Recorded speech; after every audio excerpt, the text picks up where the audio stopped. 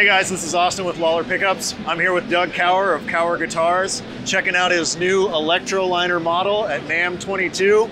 Doug, what can you tell us about this? So this is brand new. It's not even on our website yet because I'm bad at my job. It's actually a design I've kind of messed with for Titan guitars a few years back. Yeah. And this was like the last thing I drew for it when we kind of shut it down. And ironically, as a person who makes a living building G-style guitars, I actually am a Strat guy at heart. I'm kind of a classic Strat guy, or a closet Strat guy, I guess I should say. And so every once in a while I'll get the urge to do something in that vein again. And so I kind of brought this out, but it was weird because it took me a long time to kind of get the last two details of why I couldn't make it work visually the way I wanted. And then it finally came together one day, and here we are. It's 25.5 scale trim or a hardtail version. It's the same neck as our Corona model.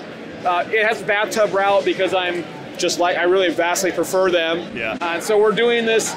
Like, this is obviously in the classic layout, but we've done with triple gold foils or minis or some combination of things, HSS or yeah. Looks like here we got a set of the staggered pole blonde, and a 64 in the bridge. Yep. For a little bit more heat. A little heat there. I like this combo with the ash. I've been on the 64 set as my personal favorite for a few years now, but I'm not usually an ash guy at heart, but I think with the ash, that combo works really well. Nice.